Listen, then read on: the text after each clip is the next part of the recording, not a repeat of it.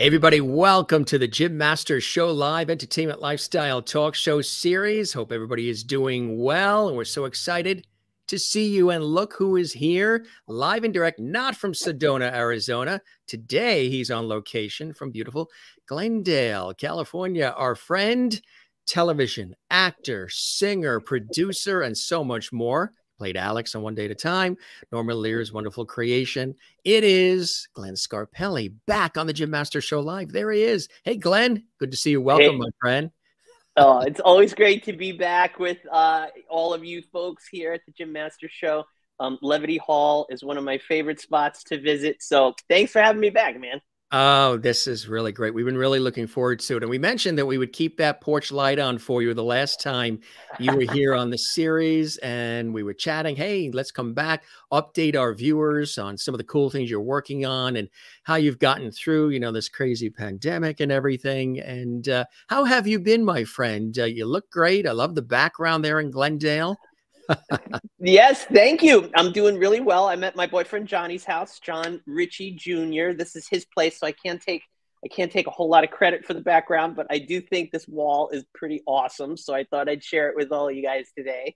John is a game show producer. He's one of the producers on $100,000 Pyramid with Michael Strahan on ABC. They're just about to go into production for their next season, so we're very excited about that. The show moved out here to LA.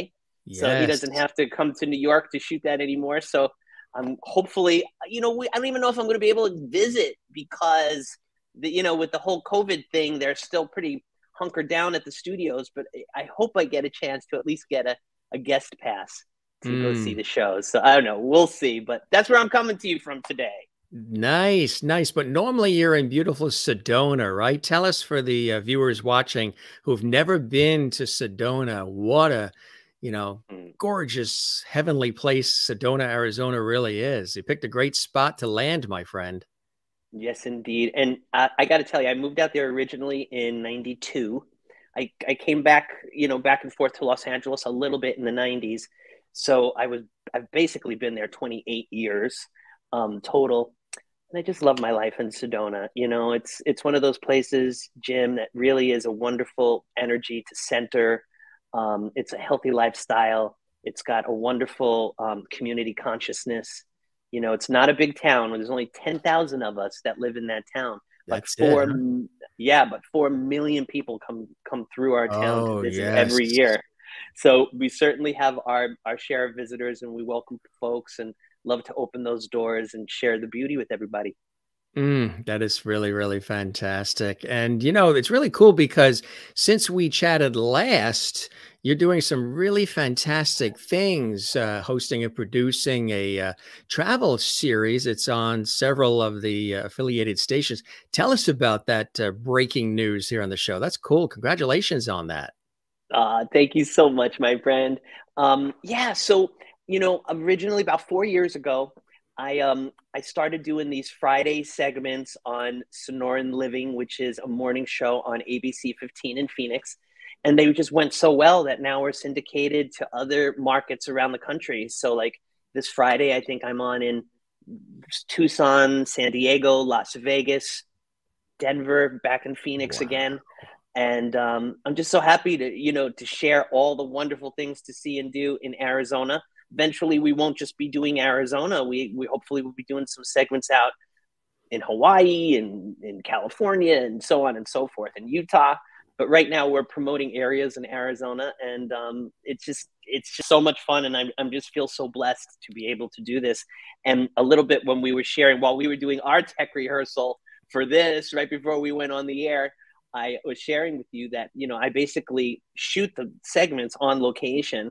If it's at a wildlife park, I'm there visiting the animals, or I'm going zip lining, or I'm going kayaking down a river. And we actually take you to the location that we're promoting. But when I actually do these, what we call throw to the package on the air, I'm sitting in my home or in Johnny's home in some cases, like today, where I have a green screen set up and I'm talking to hosts all over the country.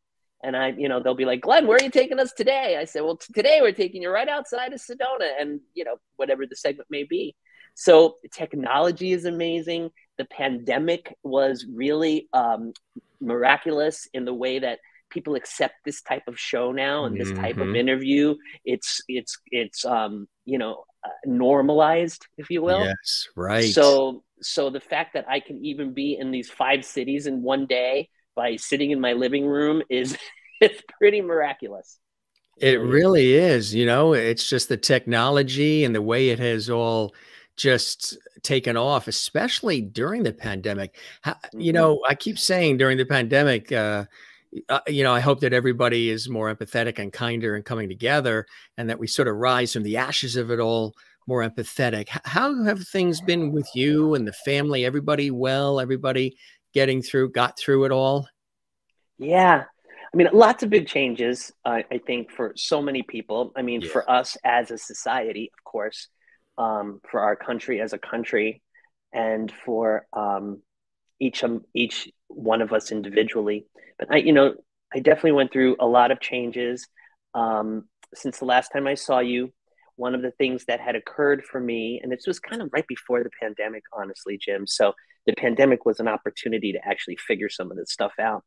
But I found myself at the age of 53 hitting a wall with some unprocessed emotions from my younger days. I think I've shared with you that my first husband, Gary, passed away at the age of 36. I was 25. He died of HIV/AIDS. And at 53 years old, I found myself experiencing some PTSD from it. There were some triggers that occurred in my life, and I needed to deal with unprocessed grief. Mm, Grief is an interesting experience for all of us. yes, it It's is. something it's something that none of us can avoid, because the one only guarantee in life is that we all go at some point. Mhm. And not only do we go, but we watch the ones we love go. And at 25 years old, I just didn't have the emotional skill set to deal with all of it. Mm. I certainly put it down and pushed it aside. One of the things that happens for me is, one of my coping mechanisms, if you will, is busyness. So Yes. I stay, it's easy to, and I know you're a workaholic too. Hello. I mean, like, I'm constantly working. It's just so much easier than dealing. So that had been a definite mechanism for me to, I want to say avoid, but really it's not like this intentional avoidance. It's a coping mechanism for pain. It's Mm. it's a way to cope with our pain. Mhm. And I just, at 53 years old, I'm 55 now. I really, too, this was 2 years ago. I really just had to like hunker down and like untangle some of those wires, some of those emotional wires for myself. And this happened really towards the end, shortly after I did your show. It was all your show's fault, basically. You sent me in a tailspin. I don't understand. No, I'm kidding. We sent you to Um, lovely land. yeah, dig deeper, dig deeper. Dig deeper. Let it rise to the surface. Yeah. Yes, but it did, and it was something that I'm such a better person for Yeah. today. Yeah. I feel more content. I feel more centered. I've healed parts of myself that needed healing. But this is one of those things about grief. I worked with a grief specialist, a trauma specialist that was incredible. When I was actually going through the original symptoms of this, I was having trouble sleeping, and I was up at like 3:30 in the morning, and I was on the floor of my bathroom praying, God, please, what is happening to me? I don't feel like, I want myself back. Where did I go? What is going on? Why do I feel like this? Why do I have such sadness and fear and grief? And what am I feeling? Why am I feeling all this anguish right now? I thought I did this. And really all I could hear from the universe was, call Mackenzie, call Mackenzie, call Mackenzie. And that's what I did. I waited till about 7 a.m. and I was like, okay, she must be up by now. And I called her and I said, I'm going through this stuff. Like, what is going on? All I could hear is call you. So what's going on? And, because she works at and with the Breathe Life Healing Center in beautiful West Hollywood, California, right here, she has at her fingertips all the necessary tools to Mm. heal pain. because that's really what addiction is all about. Yeah. It's all the numbing of the pain and the unprocessed feelings that, you got to feel it to heal it, they say, right? Right. Yikes is right, because that's Yeah. not easy for any Yeah. of us. No one Right. wants to go through that, but it's a narrow passage.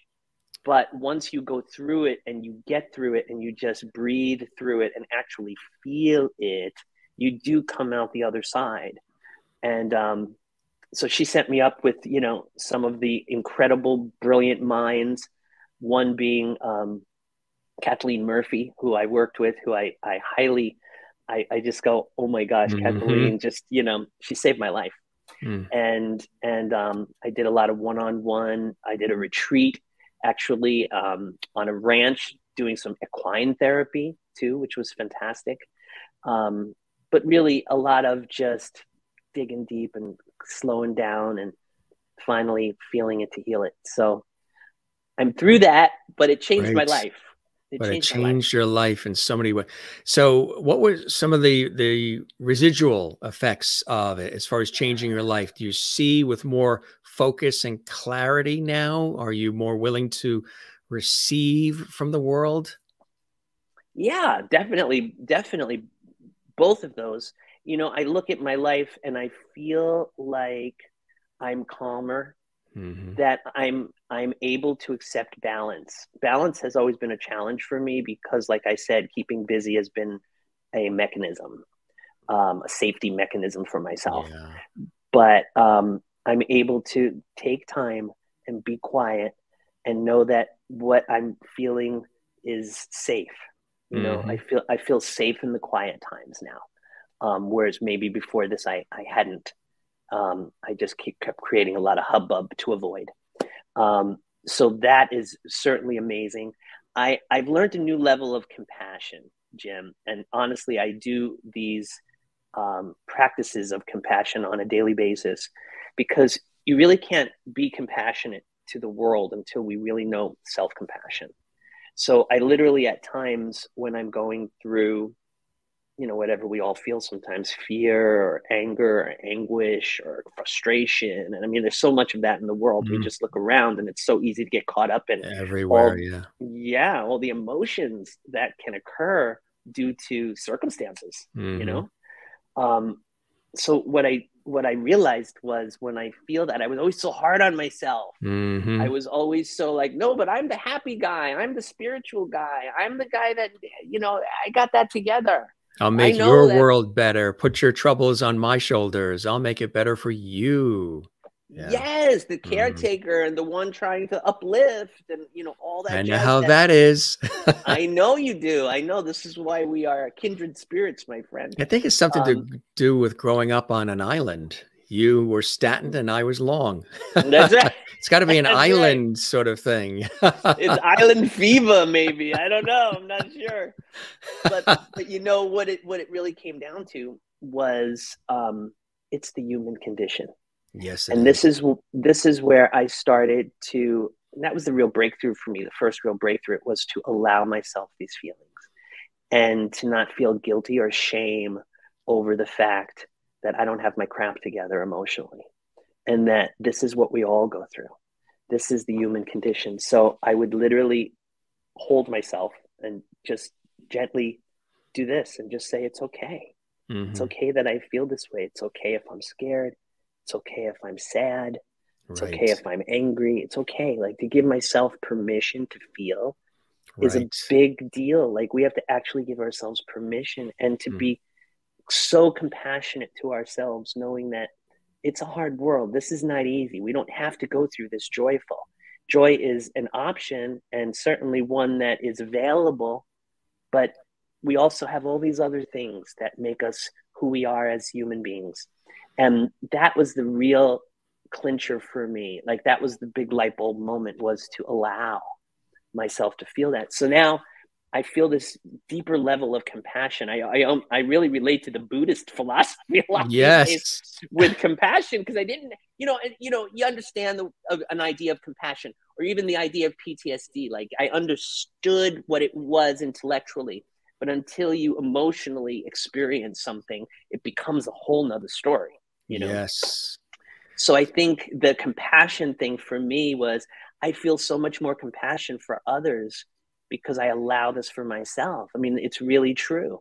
Like there is a sense of you can't be compassionate to another until you're compassionate to yourself. You can't love someone until you love yourself.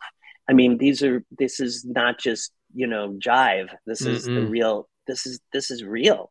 Right. And with compassion, I look at people and, like sometimes if someone cuts me off on the road or, says something to me nasty in the street or, whatever was going down during the pandemic with the masks, without the masks, whatever side everybody was on, there was always that angst. Um, I just found so much more compassion in how I approached all of that because I said, as I was doing therapy to relieve myself from my wounds, we all have wounds. There's no one on this planet that goes unwounded. It's just not the way the human condition is. So I just had so much more compassion knowing I can only imagine the pain that that person has experienced because I'm finally dealing with my own. And hurt people, you know? Do you So, think any of this added to why you liked being an actor? You were able to take on other roles and maybe sort of push down your own feelings. I know a lot of people who say that one of the things that they love about acting is that they don't have to deal with themselves. They can always mm, be somebody else and sort of mhm. live life through the characters. Did any of that come into play for you over the years? Did taking on, characters or having that veil allow you to maybe not deal with who Glenn Scarpelli himself was until later on? Now you're doing these other things where Glenn is Glenn. Glenn is not Alex or anybody Mhm. else. Glenn is not the singer, the pop star. He's Glenn. And you're coming in touch, looking in the mirror and saying, okay, I've always been this for the world, but who's Glenn? Let me figure out who Glenn is. I've been what the world has wanted me to be. And fortunately, they've loved it. But now let me look at and investigate who I am. Would you say that's some of the story, my friend? Yeah, I think you're hitting it right on the head, and I think that for me, acting was therapy, because one of the things you play other characters, yes, and there's a chance to hide behind that to an extent, but you still have to bring yourself to the table. So with acting, and maybe that's why I was attracted to it at such a young age, I really do know my passion is to discover more about myself. On my Instagram page, it says explain who you are, and I write, a seeker of self-awareness because that's always been my jam. Like, what is my next level? What can I scratch away and learn more about myself? How can I make this lifetime one in which I evolve and grow to the best of my ability? So, the whole art of acting, I don't even call it profession, I call it the art of acting, is really about being so in touch with your emotional being in touch to pull from this, pull from that, and apply it to, another character. But again, here I am at 53, and you're right. I am looking at myself in the mirror and certainly saying, okay, how much of that did I hide behind?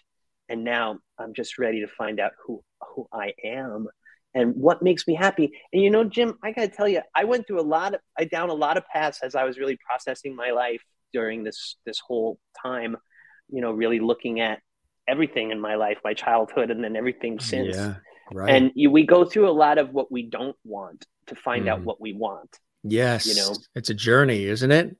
It's a journey. And But it's an important part of the journey. And we have to forgive ourselves and be compassionate to ourselves to know that we went down that road thinking that's who we were. But turned out maybe it wasn't. I've been in relationships where I was in a different relationship the last time I spoke to you. And as much as I was sad that that ended, I tried everything I could to make that work. But really, what the bottom line was, it didn't fit this person. It wasn't the perfect fit for me. And I he's such a wonderful man, and I wish him only happiness. but for me, it just wasn't the perfect fit. And I discovered that as time went on, when the world got quiet. You Hmm. know, I was very much busy, and I knew whatever was even wrong with that relationship, I was busy enough to where it didn't make that big a deal.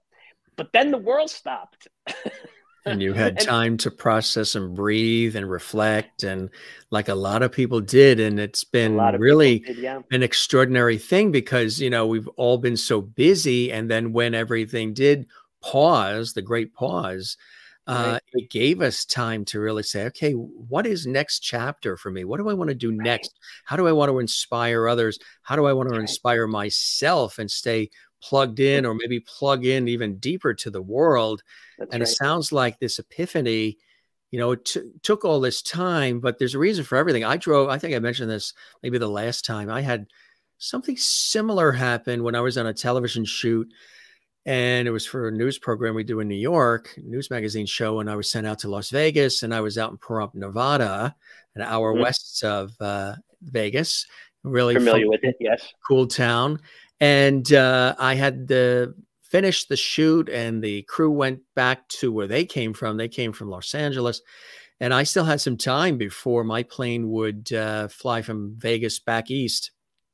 So I took the rental car and I drove around Pahrump, which is a really interesting, funky town. And I love to, go off the beaten path and discover different places and different people and cultures.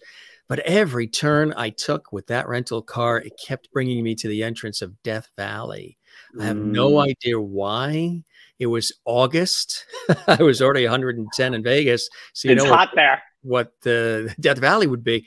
And it just brought me, every turn kept bringing me to that one sign with that arrow and that road with the humidity bubbling off it, and the road that goes on forever, just like in the movies, just like on television.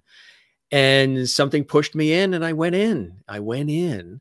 And what I felt, I may have shared this with you or not, but I felt it very strongly. The very first emotion I felt was guilt, and it was Mm. strong. And the guilt was that I was not sharing this incredible monumental experience of, we're in Death Valley and I'm alone in a rental car. Nobody knows I'm doing this. There are no provisions. There's no charged cell phones. The only thing I know about this rental car is the make and model. That's about it. I don't know if it's going to overheat Mm. or break down or what's going to happen with this thing. And it was really, really uncanny because this guilt that I had was that I was not sharing the beautiful experience, this monumental experience of Death Valley and all the beautiful visual, stunning beauty of it, because obviously I'd put it on the pedestal like a Grand Canyon. If you're going to go to Death Valley, you got to go with others and share the joy and be the one who's facilitating the joy, be the host, listen to Mm. everybody else giggling and laughing and taking pictures. And you're the one that's driving the car and taking them with you. Mhm. So there were no loved ones or friends in this car. It was just me. So I felt guilt that I didn't have loved ones and friends to share this with. And it was tremendous. And I felt that on other occurrences, other times before, where I was at really cool, fantastic situations and scenarios where I'm like, gee, it would be so much better if the family and the relatives and the friends and Mm. were here so we can bounce off each other's energy. But there was no opportunity for that to happen. I couldn't get people on planes fast enough to get to Death Valley, to come and join me in this rental car. Right. So I was given this option of either turning the car around and coming back one day and doing this again. If you ever knew you were going to do that, who knows if you're going to be in Death Valley again, right? So I had the option of either continuing or turning the car back. Mm. And I felt these really incredible energies in a very profound way. I felt the pull of the earth. I felt the real strong pull of the earth. I Wow. felt surrounded by Mother Nature and the pull of Mother Nature. And then Mhm. even a presence of a divine sort of guiding me, not visible, but sort of guiding and saying, you've got an option here. You could keep going with that rental car and see what happens. Who knows? As you go further into Death Valley, anything can happen. Could be an episode of The Twilight Zone, or turn the car back, go to the hotel, and wait for the plane to leave Vegas tomorrow morning. And I said, you know Mm. what? I'm going to keep going.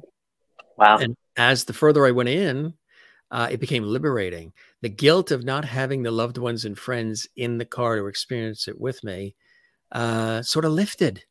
It was like a burden that I imposed on myself. The family never said, the friends never said, your experiences will only be better if we're with you. That's something I put on myself just because I'm very communal and I love friends and family and that whole thing. And so, you know, I always looked at those times as some of the best. So there was none of that. And drove all the way through, did the whole thing, and it goes on further. But to condense it, people say, well, what did you get out of driving through Death Valley? I said, well, those feelings of those energies, the divine, the Mother Nature, the raw earth, that I'm on a planet and you can just see the dirt. There it is. There's no city skyline there. My Zen place is the ocean. You know, we're here on the East Coast. We got the ocean here, the Atlantic. I'm always in it, swimming, surfing, boogie boarding, sailing, and I love the ocean. So it couldn't be the ocean, couldn't be the city, couldn't have been a beautiful forest or a lush garden. It had to be stripped desert for me to really plug in with that sense of self. So it was really amazing. Three things would be similar to what you're talking about. First was the understanding that the world is going to continue to spin on its axis, whether I continue to rescue it all the time. The second is the oxygen mask, that when I'm on an airplane and they say in the event of, you know, the need of oxygen, the masks will drop in front of you. I was always raised, I was always of the ilk that that's selfish to just grab that mask. No, no, no. Help thy fellow neighbor, that person right next to you. Help them first. And then whatever's left, you can grab for you. Now I understand that in order to help the other person, I have to have the oxygen on me. They have to have the oxygen on them so we can all help each other. That was number two. And the third thing was the understanding that there's going to be situations in my world where I'm the only one in the room. Like I was in that rental car driving alone through August heat in Death Valley. And that that's great, that is a gift that was given to me. And there will be times where I'm in the room and the only one in the room where that thing is happening, whatever is happening, is me. So don't look away from the gift. Take the gift. I mean, I can't tell you how many times I've driven a car with family in it, and we're on the Massachusetts Turnpike going from Boston, you know, towards New York or what have you, or Connecticut.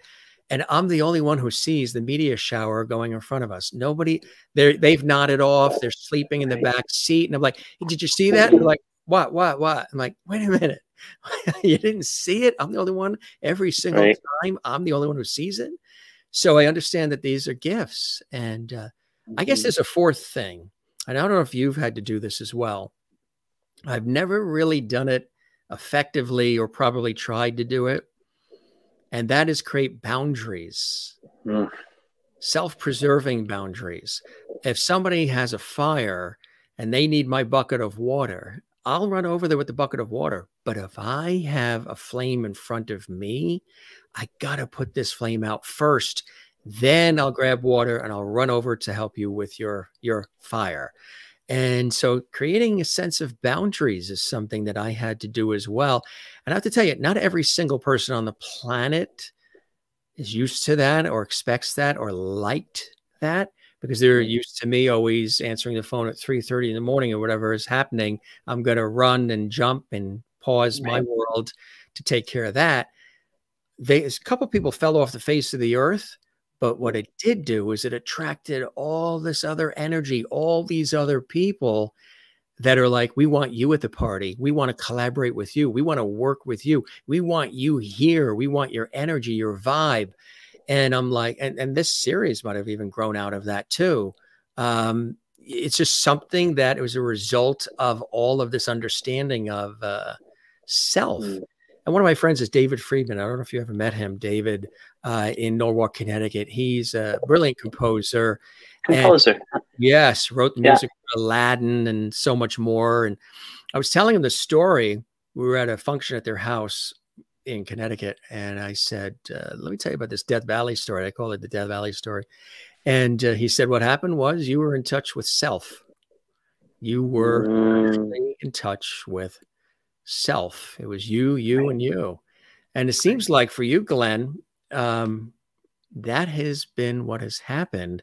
Yeah. And it has been a glorious thing for you on so many different levels that I think enhances what you're delivering to the world. Not that anything before wasn't authentic Glenn Scarpelli, but Right. now it's the 100% Glenn that everybody's getting and really liking, right? Yeah, yeah. I mean, there's so much to digest in that story, my friend. Like, I'm just like my head's popping with so many coincidences and alignments to what's going on for me, and like so many things in that story. You did share it with me, but I don't think we got into it quite as deep as we just did. So, um, really touched me. I too am very, inspired by nature. One of the reasons I moved to Sedona after living in cities my whole life was that I did get to see the earth that the universe actually created and how it has been formed naturally. So that alone is something that really helps put you just in the moment, because it really is something about that moment and what it looks like today. So that was a big one. And then something else you said that really, really hit home for me, Jim, was thinking. The way you would think wasn't necessarily how it was. Like, you put that thought in your head. You thought it was better if your family was there or if you could share it. That was part of a box that you put yourself in. And I think that's been so much for me, because I too have been the one, and even as a child actor, bringing like all that fun and excitement even to my family. It's like there was my mom and dad, like it changed their lives. And even though dad had an illustrious career himself, we all really enjoyed what I was doing. And I was never forced. I begged to be in it. But there was this part of me that felt this responsibility to maintain this kind of role that I played, um, even when it wasn't necessary. It was never necessary. So much of what we think our truth is just stuff that we put on ourselves, boxes we put on ourselves. And as I've been doing this work, I've really realized that these lenses we look at are just the lens of what our experiences are. It's not truth.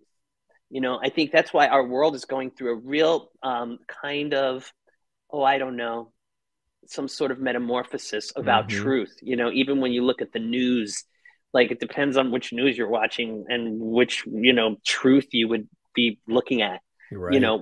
What is truth, I think, is a big, dilemma these days, Yeah. these days, What as is to what right? that is. Well, I mean, I think that's the job of each of us. I think where what you're talking about and what I've been sharing is part of what is my truth. What is my truth? There really is only one truth. It's not a matter of opinion. But yet these our brains get in the way because we think a certain way, and because we think it, we believe it.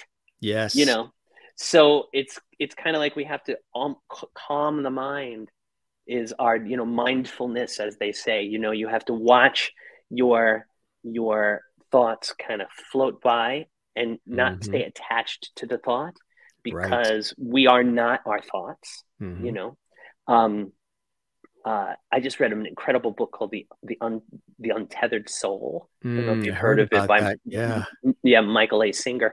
And I just did the audiobook because I travel back and forth to Sedona all the time. So I have a chance to listen to a lot of audiobooks. And I highly recommend that one, um, because it's a sense of the person we are, what we truly are, what we resonate as our center, our source, is that piece that actually sits behind all that, Mm-hmm. and watches that, and knows that, in this moment, yeah, I'm born as Glenn and I'm in this body, but this is all going to go. This is not real. This is not forever. This is just my identity today. So when we get really a sense of who we are and we really start healing things within us, we have to start recognizing that other part of us, the quiet, non-thinking, non-judging Mm-hmm. aspect of ourselves that is source. holy source creator, if you will. So it's that quiet part. So I think through all of these experiences we're talking about, we could scratch away at all those things we were thinking, the responsibility of having to take care of everybody. Caretaker is a big thing Yes. for a lot of us. And I think it's an East Coast, maybe it isn't a Long and Staten kind of thing, because I see it a lot.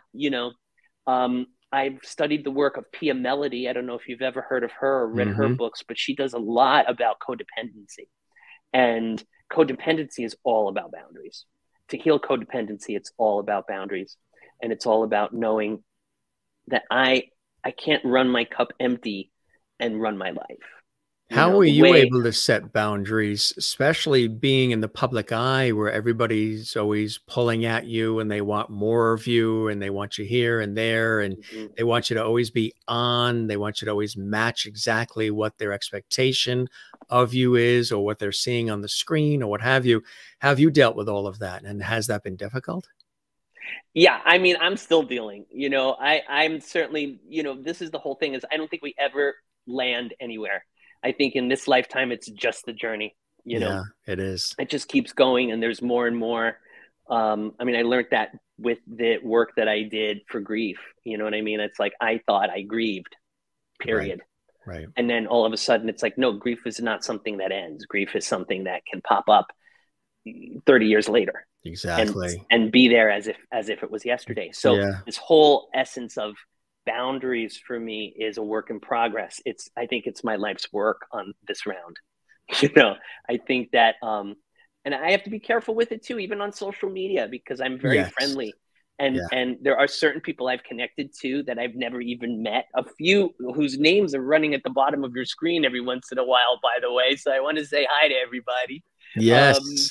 Yes. So even with social media, though, I have to be careful that I just don't keep save some of you for you. Yeah, my energy is important, and energy is you have to feel safe within that energy, and that's where I'm talking about balance is something that I've actually been getting a lot better at. And balance has to do with boundaries. Yes. That's a big part of how you can create balance in your life, is to say, no, I can't do that right now because I'm doing this, and self-care became a bigger part of my life. I meditate more. I certainly have my alone time. I hike with Poco, my dog, almost daily, although this is my hiking time. So I gave up my hike for you today, Gym Masters, just so you know.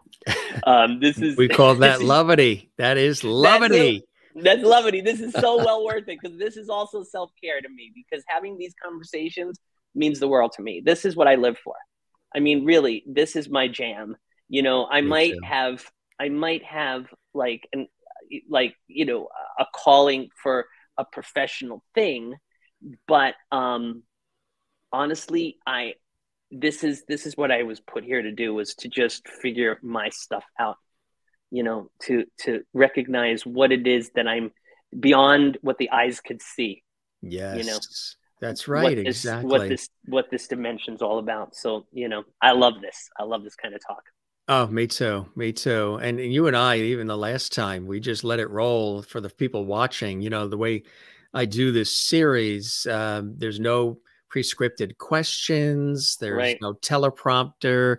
It's conversational, sort of Cavett, Carson, Regis, Merv Griffin, Mike Douglas style, with modern vibe and modern twisted today. And we just bring out and talk about a lot of different things, current and past. And, it's also, it really is, beautiful that we are talking about this, and almost uncanny and ironic, because this is, I know, a very special, moving and touching day in your life, celebrating your dad. And yeah. And again, like we're talking about family and the importance of family, and your dad, separate from being the dad of Glenn Scarpelli, a significant person in the creative arts, with Archie, and just being a super talented person. For those who only know your dad because of Archie, Um, who was your dad to you? Wow. Um, You know, dad was a character. He was larger than life at times. He had the greatest laugh. I definitely inherited a version of his laugh, but he was unique all unto himself. That's for sure. Yes. He had an incredible sense of humor. I mean, being a cartoonist was definitely no accident. Like he had the personality to be a cartoonist. Yeah, there I am on the cover of Archie. He also got me in the magazine, How cool is in the that? comics. Yes, they actually, when I was on One Day at a Time, his buddies that run Archie said, you know, why don't we put Glenn there since he's in all these teen magazines and such. So Yeah. that was a 16, Teen Beat, Tiger Beat. and then Archie Comics. So that was a dream come true, and also an opportunity for Dad and I for our worlds to collide. We'd never really worked together before, so that was a really wonderful experience. My dad was, one of my heroes for sure. Yeah. He was incredible to me throughout my life. You know, I'm an only child, so an only child has a very unique relationship with his parents. My dad, I begged to be an actor from when I was 5. I broke them down at about 8, You did. and that's when I got into the business. They were like, "All right, already," because I was like, because they were like, "Well, when you're an adult, you can, you'll do that when you're an adult." I'm like, I don't want to wait till then. I want to do it right now. So I finally wore them down. And the thing that was incredible specifically about my dad, because he was a creative and because he had a creative job, um, he never said get a real job. I know a lot of people, friends Yeah. of mine, that didn't get that kind of support from their parents. So I just want to always acknowledge that I really did get that support, from both mom and dad, but Yeah. specifically dad, who certainly didn't see acting as unattainable. Right. He certainly said, well, I'm the way he saw cartooning as, I'm going to go out and be a cartoonist, and then he wound up drawing one of the most famous characters of all time. So it was certainly attainable, and what that helped me do was it made me believe. Mm-hmm. Because first you have to believe. Yes. You have to really believe that you can do it, that it's Yeah. available, that the universe will bring this to you, and not second guess yourself or second guess. One of the other wonderful lessons that he taught me as a young actor was the tough skin, the rejection part of it, to believe in myself no matter what. If I didn't get a job, both mom and dad would always say, their loss, their loss. And it just really helped me because I never took it personally. I didn't think, oh, I'm not good because so and so didn't hire me. I mean, as an actor, I started to learn that, there's way more roles you don't get than the ones you do get, but you just have to get the right ones. And that's the answer to it all. You just get the right ones. You don't have to win them all, but the ones you Exactly. win could be pretty good. Could be pretty good. And Yeah. you had the love and support early on, which I think really makes a world of difference. I mean, even the love and support of Golda Meir. Yes. Oh my gosh. I love that you're showing that picture. That's Anne Bancroft, Yeah. who played Golda on Broadway, in the show Golda, and that's myself and the actress that played my sister. Um, and it was just such a wonderful experience. I mean, to work on Broadway, first of all, Arthur Penn directed that. Um, to work with Anne Bancroft and everything she is, and the Hmm. experience and the role model she became for me, was Yes. unbelievable. Married to Mel Brooks, and Mel was at the theater very often, and getting to know him was incredible. But Golda played a big role in the development of the play. Like, she had her hands in on things. She would Yes. often come to dress rehearsals and run throughs and readings, and she was there. She Yeah. didn't, and then of course opening night, where she was so proud. But this was a dinner that we had gone to. It was just the kids. She just took the kids out, and Annie, and we just all went to dinner one night. And one of the things that was, and I might have shared this with your audience in the past, forgive me if I have, but it's worth repeating. And one of the things that she shared with me that was so profound that I carry to this day was, she said, be the person you want to spend the rest of your life with. And, you know, I was 9 years old. And, you know, did I understand that? Through a 9-year-old filter, I guess I understood it, but I remembered it. You know, whether I actually got what she was saying or not, I totally remembered it. And I carried that throughout my whole life, like through my 20s, whatever that meant to me in my 20s, and through my 30s, through my 30-year-old filter, and so on and so forth. But here I am now at my 55-year-old filter saying, you know, that's pretty profound. That is, be good with yourself. Yes. No one else completes you. You know, Right. you complete you. There is none of this you know, you complete me thing. No. It's self, like you were talking about. Yes. Self. Right. It's all about self. And that's really what she was saying to me. Be the person you want to spend the rest of your life with, because you're gonna, you know. That's right. Exactly. So what would the Glenn of today say to the Glenn of then? Ah, my gosh. Oh my gosh. My goodness. Well, You could have done that role that Brandon Cruz did with Bill Bixby, Courtship of Eddie's father. Courtship, I used to love that show. Oh my Yes. gosh, that was one of my favorite shows growing up. Oh my God. You remember the episode where Mrs. Livingston was going to leave the show because she was going to go away, I think, back home? That was very rough. We were like, no, Mrs. Livingston, you cannot leave. Oh, that's right. I do remember that. That would be fun to watch after all these years. I love watching the old shows and binging them these days. You haven't changed a bit. Well, I Maybe don't know just the about glass that. rims. Yeah. I'll have to change the shape of my glasses. No, you know, I just feel like, hey, Julie Mercado, I love her. So I feel like what I would say is, like, you know, Glenn, hang in there. Yes. Because it's not always going to be easy. It's not always going to be right. Things are not always going to go your way, but you survive, you know, and be true to yourself, you know, be that person you want to spend the rest of your life with, you know, like Golda said, and be authentic. And, you know, I did that as best to my ability. I mean, I played the closeted role for a very, very long time in my early days. I mean, the world expected gay people to just be in the closet. You know, and then there was a time when I just said, okay, enough of that. This is really truly who I am, and I love myself. And if anyone doesn't like it, oh well. You know, so I just started living, you know, a true sense of myself. So I would say that to my younger self: hang in there and be who you are, because who you are is pretty beautiful. Absolutely right. So beautifully said. That's truly what it's all about. And sometimes it takes time to realize that, and it takes life experiences, losses, gains, and it sounds like you've really been learning all the way along. Maureen in Arizona says, such a handsome boy grown into such a handsome man. Thank you, Maureen. I appreciate that. And Julie too. Welcome, Julie, to the Jim Master Show Live. Ah, you little mini paisan. That's so funny. Is that Frank? I think that's, I don't know. It says Free line. I think that's Frank. Oh my goodness.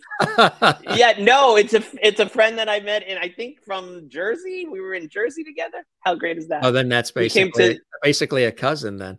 Came to Chiller. Yeah. From Jersey. Came to the Chiller autograph show. And when I was there with Mackenzie. Yes. Kathleen Walker. Oh my goodness. Hi, Kathleen. Yeah, she's a great friend. That's wonderful. I'm so happy she loves the show. That's wonderful. Yeah, she's here every night. She's a true lovety. Absolutely. Ah, that's awesome. That's awesome. She works with the New York Mets too. She lives in Queens. Kathleen, I don't know if we ever discussed this, but I sang the national anthem at Shea Stadium back in the day for the Mets. You did? And yeah, it was quite an experience. It was unbelievable. I was so scared. The Mets were playing their final game of the season to get into the pennant, and it was packed. There were 65,000 people in those seats. And I stood on home plate. And in those days, Jim, they didn't really have any monitors.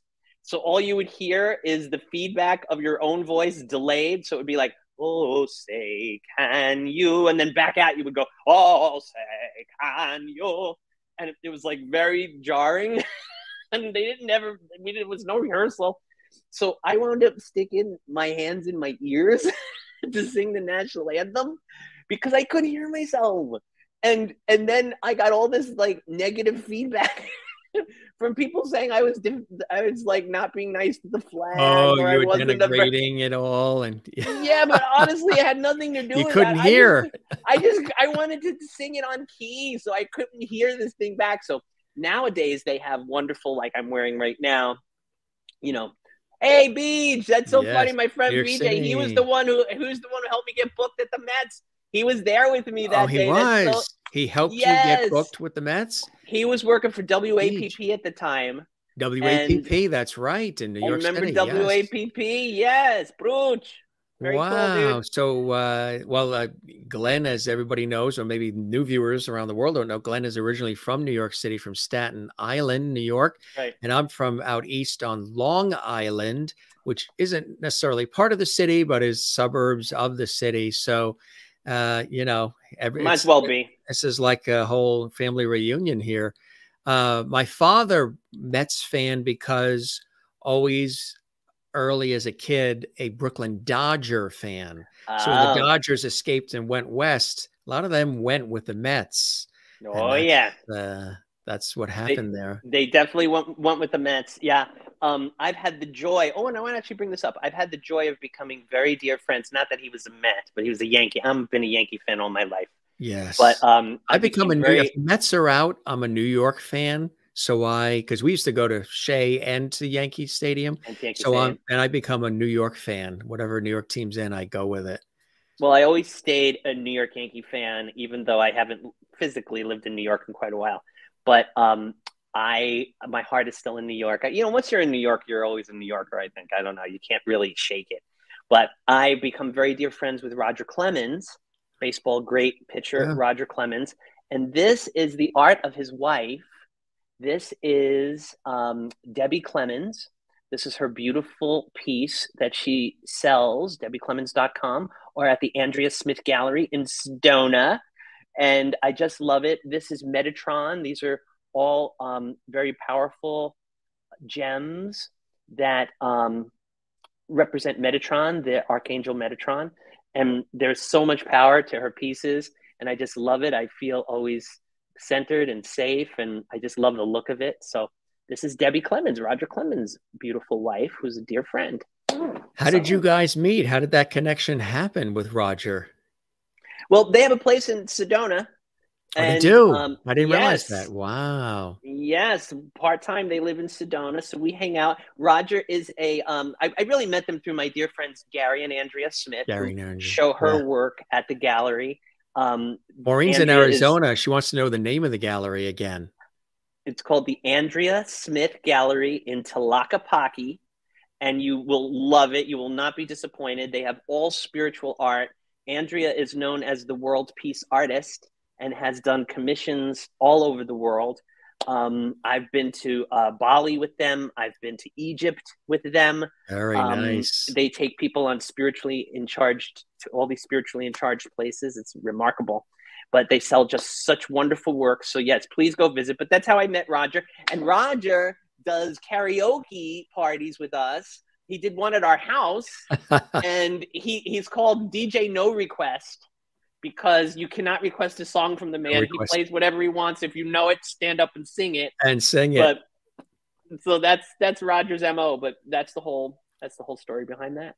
That is really, really cool. I know folks, of course, want us to, who might be just tuning in, talk about the beloved One Day at a Time. How did that happen for you? I know it's a story you've probably said 7,493,000 times, as always the case, but it's always fresh and exciting for folks. And, it is an amazing thing when you get a chance to have a role on a Norman Lear project like this, with this wonderful roster. The only one missing from here is Mackenzie, and Nanette Fabray, of course, as the grandmother, and Shelley Fabray, Bonnie Franklin, Valerie Bertinelli.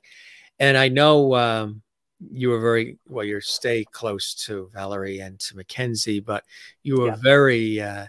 Bonnie was sort of like a second mom in a way to you, huh? Oh, yes, yes. I mean, they were all family members to me. Harrington was like, a role model like you wouldn't believe in my life too. So I recently went out to lunch with one of his sons and his wife and Harrington's beautiful wife. So I stay close with all of them and all their families. Bonnie's family is like my family. My friend Julie, who's her stepdaughter, is one of my dearest friends still. Her stepson Jed is one of my dearest friends. He lives here in Glendale, as a matter of fact. We Oh, just saw each wow. other a couple of weeks ago. Yeah. So yeah, I mean, it was a part of a lifetime for me. That set was so happy and Yeah. fun, and like it never felt like work. We would all go to work. I saw an interview that Michael Lembeck did recently, and basically he said, "You figure like we'd get there at 10, and Yeah. we'd be out by 6 or whatever, and it was an hour for lunch. We worked about 6 hours, but really we laughed for about 6 hours. Like Yes. we got it done. Yeah. We crossed the finish line. That's for sure. Everyone on that show was such a pro, but we did it with humor and fun and creativity, and a lot of that was thanks to Pat Harrington. Truly, Yes. he was the funniest man in the world, and he was like that all the time.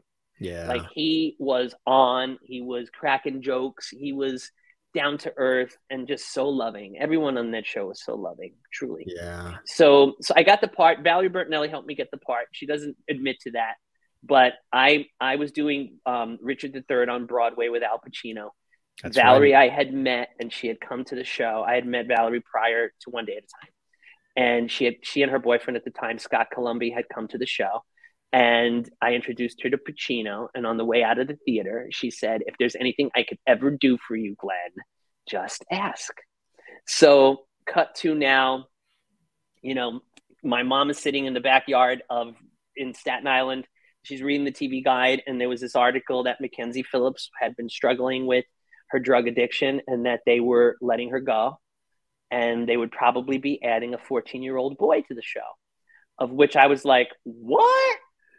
So I tracked Valerie down, doing it, doing it because I went, "Okay, wait a minute." Valerie said, "If I ever have a question," um, and I basically, tracked her down doing a TV movie, and she was like, "Oh my gosh, I was talking to Bonnie today, and she said that she wants someone with theater credits."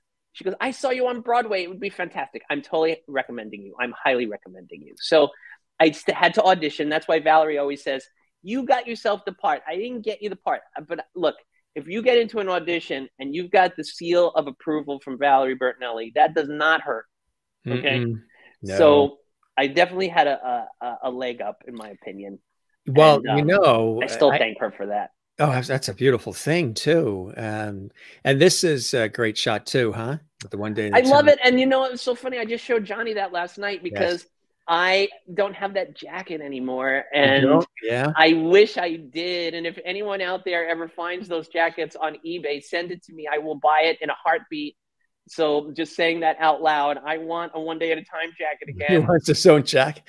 Yes, it won't have my name on it because I think mine burnt in my fire. I lost everything in a fire. So, People might not know um, that that happened. Yeah, there was a house yeah, fire situation, and yeah. that happened years ago to the saxophone player Kenny G. Also, I Right. I remember heard that. Yes. California. And Mackenzie lost her everything in a fire too. Yeah.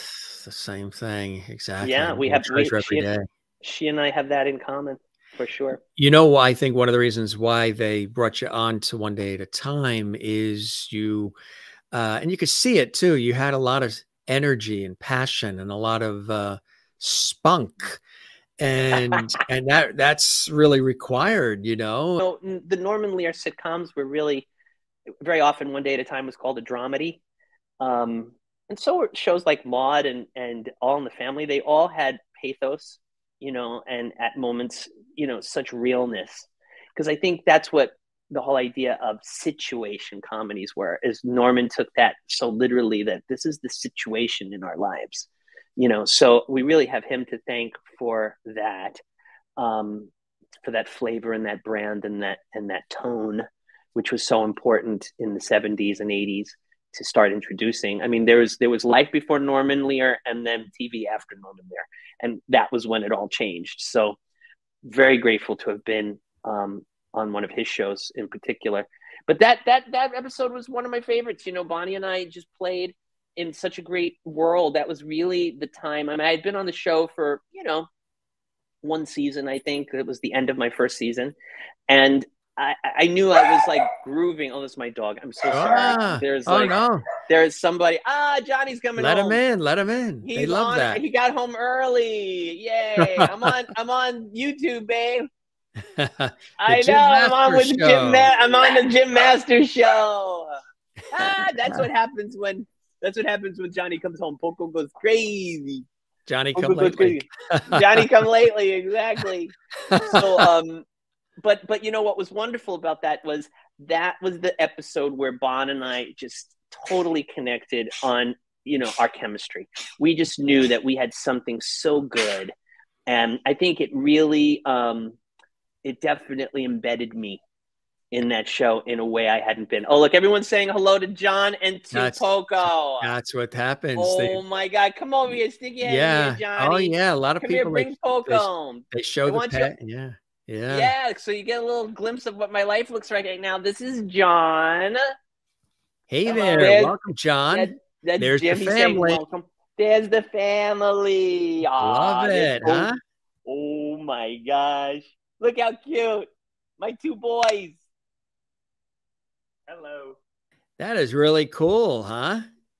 Yes, I'm so glad we got to. Hi, babe. And Glenn, you were saying that John, you know, involved in some of the most beloved of the game shows and all kinds of cool things. We had, of course, the mutual friend Wink Martindale and Sandy were on the show just a couple weeks ago. And they were just on the show a couple of weeks ago. Just a couple of weeks ago. They were just on the show. Oh, Wink and Sandy. Oh, that's great. Yeah, they're amazing. Tell us, John, about some of the shows you've had an opportunity to work on. It's kind of cool. Oh my goodness. Well, I do a lot with the $100,000 Pyramid, which is coming back in a couple of weeks. At least we're taping it. And I'm working on 25 Words or Less right now with Meredith Vieira. And I've done some work in the past with College Bowl and America Says, and just a whole bunch of fun. You know, it's a tough life playing games all day. Isn't Meredith Vieira the best? She's so professional, but has this witty, dry sense of humor. Love Meredith. Oh, yeah. No, it's a lot of fun. He's literally just coming home for the studio. They just were recording 6 shows today. 6 shows with Meredith today. 6 shows, huh? Yeah, wow. 6 a day. It's a big day. How did you get into the game show world?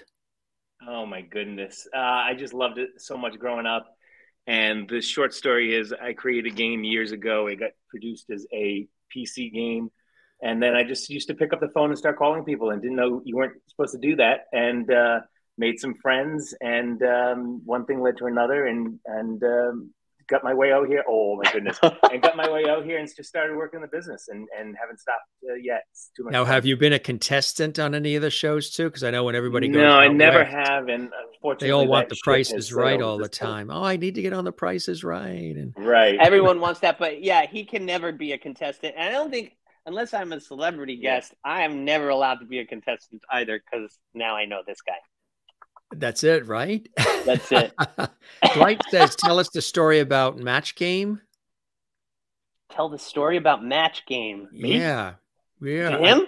I think, Dwight, are you saying for Glenn to say that, or you want John to say it here? Tell us which one you want. He might have been talking about Family Feud. Family Feud, right? Exactly. But Johnny has these amazing. Well, first of all his friends are game show like gurus. Oh yeah, they all work on game shows or have been on game shows. So we do our family game nights, it's like being on television. Yeah, it is right. Yes, and also we have fantastic stars that come to our house and play games. So that's so cool. We bring all the friends. Mackenzie's been there. Jill Whelan, Laurie Hendler from Give Me a Break, Kari Michelson.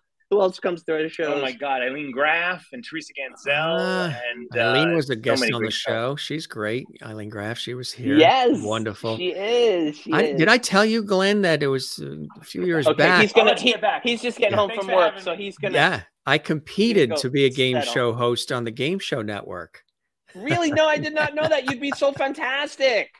Yeah, they were going through town when the Game Show Network, when they weren't even calling it GSN, it was Game Show Network. Yeah. And they came to town, and there was about 5,000 people from all around the world who showed up, and they just threw you out on stage, and there was no set or anything. They just had the judges there. I think Mark Summers was there from Nickelodeon.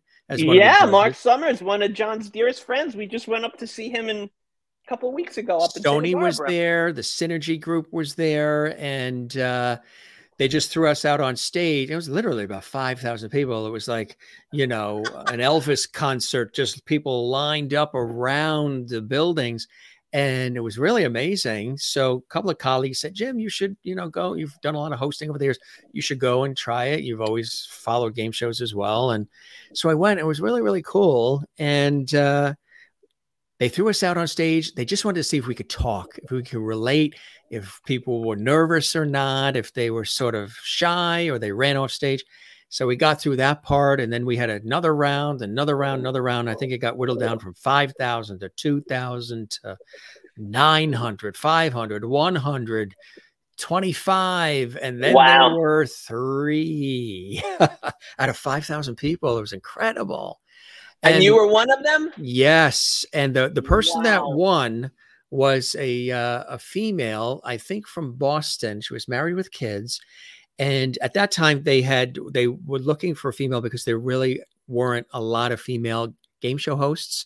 So she won, but myself and the other guy who was left, it was fantastic because we won a 27-inch Sony TV, fabulous letter from the Game Show Network. And what they did was, when we were down to 3 out of the 5,000 people, that alone, you know, because it was just a random thing that I said, let me go, because I've done a lot of television, and give it a shot just to see what they saw, to see if they saw any potential or any, you know, interest in it. And they actually, that final day, they had a set that they built with contestants, Mark Summers, everybody was lined up. It was really serious. They were taking notes. They were judging. And it was kind of interesting what they did. But, you know, I had the whole sport coat, the whole routine, the game show look. And they sort of rigged it in a way where the buzzers for the contestants didn't work, because they wanted to see how you can handle disaster, if you can make levity out of it, or you're going to panic and like, uh-oh, and freeze and wait for everybody else to do it. When at times like that is when you have to rise to the occasion, as you know, and make magic. And those are some of my favorite times on radio and television where things have gone wrong, and I've had to step up and bring people together and make them laugh or what have you. And that's exactly what we did. And it was really, really cool.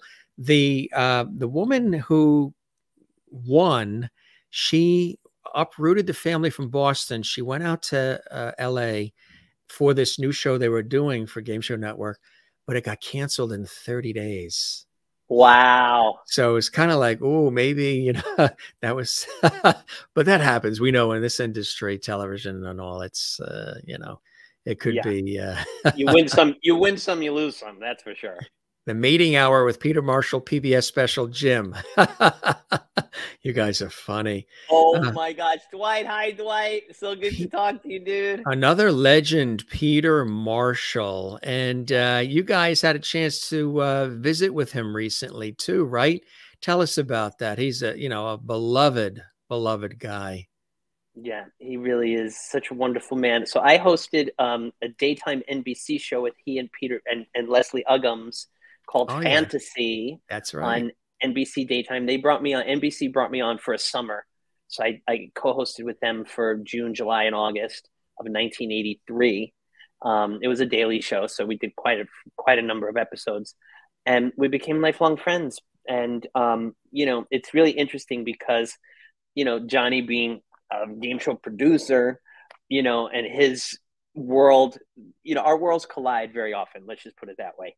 So, you know, Peter has been sort of a mentor and uncle to me, and Wink has been that for John.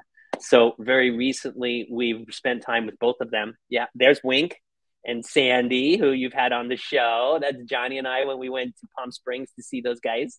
And that's so great. Sandy and I actually share a birthday. Our birthdays are July 6th. So we actually share a birthday, which is fabulous. And just spending time with Wink, you know, is just so, he just loves Johnny so much. He just has such, you know, John's part of their family for sure, as Peter is to me, you know. So it's just so wonderful that we have our game show gurus as uncles, or if you will.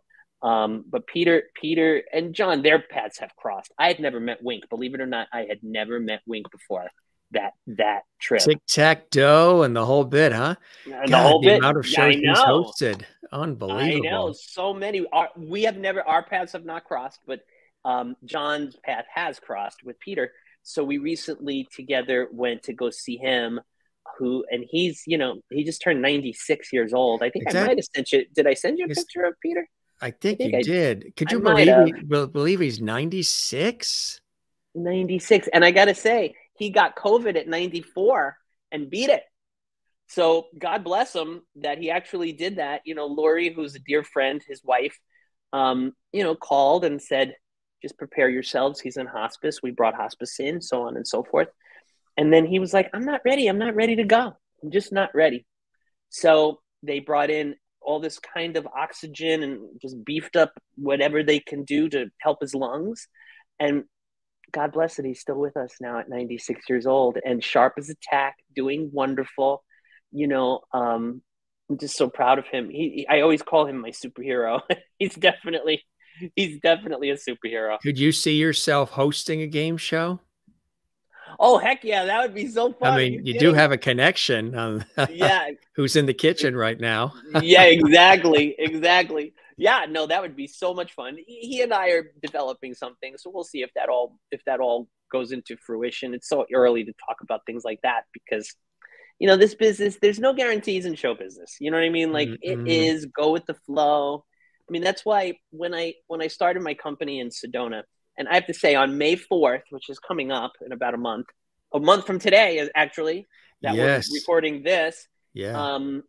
My station in Sedona, the local station, is 20 years old.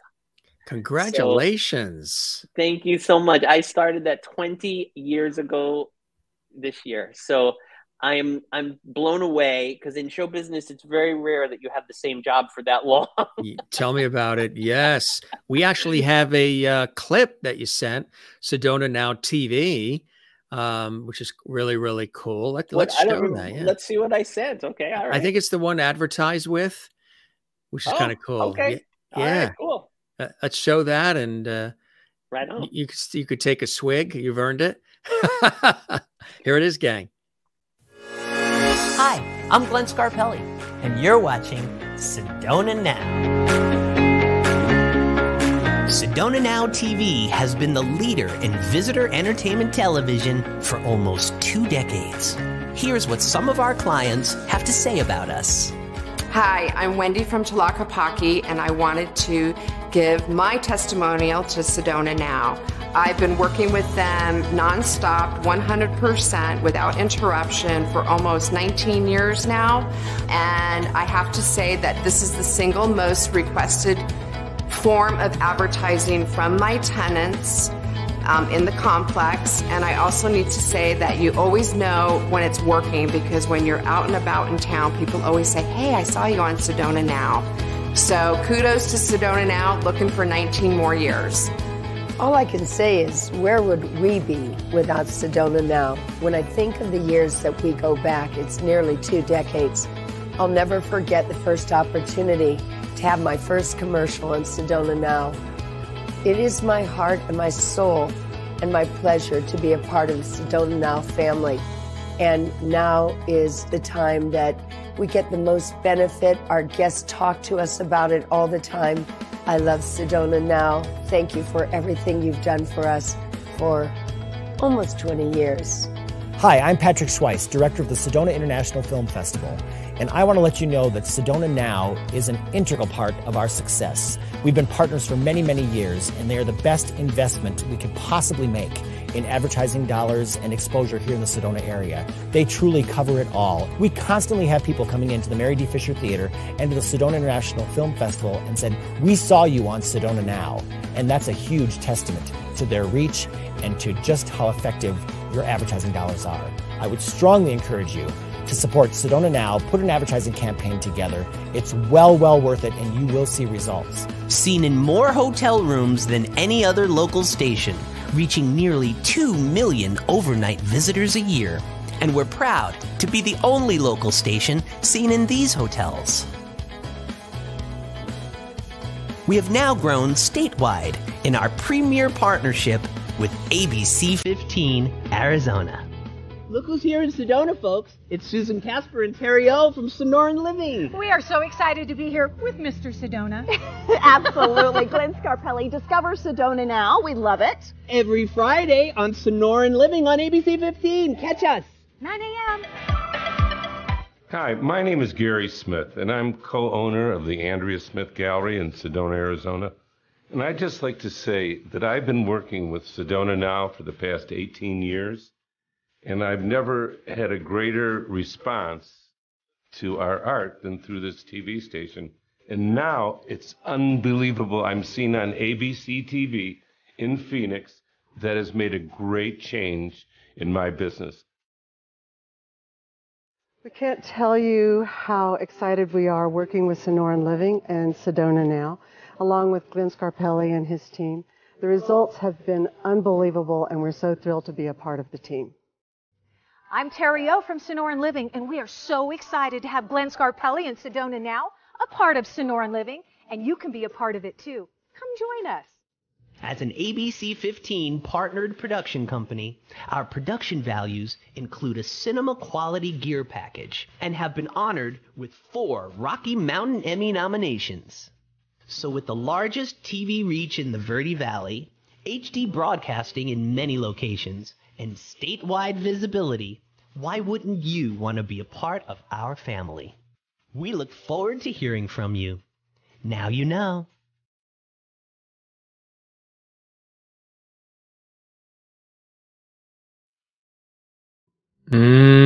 Congratulations. 20 years, my friend. That is absolutely amazing. And a lot of the viewers are wishing the very same.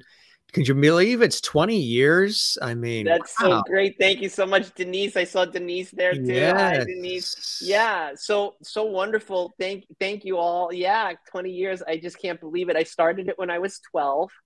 Of course, that's usually 12 is usually what I always say. It's a nice round number. It's a nice round number, you know. It just sounds 12 sounds believable, doesn't it? It always does.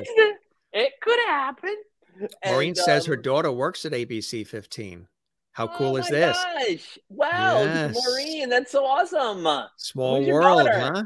I know them all. Yes, indeed. It's you know, I'm just so grateful for everyone that was in that video, all my clients that I've been working with for so long. My buddy Gary Smith was on, the one I was telling you about, that sells Debbie Clement jewelry, and just everyone, Pat from the film festival, and Wendy from Tlaquepaque, and Lisa Dahl, who owns incredible restaurants. If you come to Sedona, you must hit one of her 6 restaurants. They are she built an empire. But anyway, if anyone needs to know anything about Sedona, I am in the know, people. I reach out here because I know. From Staten Island to Sedona. I'm telling you, it's the truth. Johnny loves it out there now. You know, he had never been to Sedona until we started dating. Beautiful area. Yes. Yeah. So we go back and forth all the time. Like I said, I really feel these days I have the best of both worlds, because I too, Jim, really love the ocean. And of course, in Sedona, we don't have an ocean. So we have a creek, which is lovely and a wonderful body of water for the desert, but it ain't no ocean. So, you know, the landscape in Sedona is absolutely breathtaking, and the lifestyle is incredible. And I love the life I built, but I really love going back and forth now. So you have the ability to go back and forth, which is fantastic. You mentioned the beloved Peter Marshall, and we do have that photo. Look at that. Ah, there you go. There we were, just visiting him not too long ago, just a couple of months ago. Folks And will know he my was gosh. the original host of Hollywood Squares and so much more. Just a Yeah. class act, you know, one of those classy guys. Absolutely. And honestly, when I was working on fantasy with him and he would give me tips, like I was just in awe that, you know, I felt so honored that I was being groomed and taught by one of the greatest TV hosts of all time, truly. Yeah, yes. It's really set the bar and just got it that old school quality and just really, really cool stuff. Really amazing. He was one of the first people I ever came out to also. Because Peter Marshall. Yeah, Peter Marshall. And it meant so much to him. I didn't think it was actually going to mean so much to him as it was to me, you know. And he shared with me that Paul Lynde never came out to him. They never even had a conversation about being gay. Different time, and yeah. It was a very different time. But what we have to realize is that, like, I say this to all my gay compadres out there that maybe are on the fence about being honest about who they are. You know, it means just as much to our straight friends it's a symbol of love and trust when you come out to someone or be vulnerable in any way, actually, to another friend, because then they feel loved too, knowing that you took the time to express yourself and expose yourself and be true to yourself. And it's a two-way street. So there's just a lot of love. You talk about levity. There's a lot of love that happens when we fall into our authentic selves. And there's Johnny and I. That's at one of the restaurants I was telling you about, and that's in Sedona. When John and I go to Sedona, and I got to say, you know, when it came to this relationship, what's beautiful for me in being with Johnny is I really believe in the law of attraction. You know. And I just don't mean attraction between two people. I mean, when we do the work inside, then our outside circumstances align. Yes. So, you know, in the work that I was doing since the last time I was on the show, I really just realigned my inner being. Like I realigned to see what works for me. I got more real with myself. I got more honest with myself. I found a new kind of contentment and solace with me first. And then this perfect being kind of just came in very, very gently and easily and quickly once I really made that shift in myself. So the universe does, you know who we are and brings us what we need, you know, but that alignment of doing the work inside first had to happen before, you know, this beautiful being can come into my life. So I'm very grateful. Beautifully said. Very inspiring too. Here's another great photo we have. Look at that. Yes. That is from the TV Land Awards. That was in New York City, the Big Apple. We all flew to New York to do that. That was the last time we were ever all together. Bonnie passed away almost a year to the day. This was April 12th, I think, and she died March 1st of the following year. Yeah. So like 11 months later, Bonnie passed away. You know, I was very, like you had said, I was very close with Bon, and I knew she was also starting to not feel well. She would complain about stomach issues. Little did we know it was pancreatic cancer. And then, you know, with that one in particular, sometimes by the time you hear it, it's too late. So, you know, we did lose Bon, and then Harrington died almost, I don't know, about 9 months after Bonnie. So that was the last time we were all together. That picture means so much to me. It's hanging up in my office, framed. Mackenzie doesn't like it as much because she says her eyes look a little cockeyed there, but I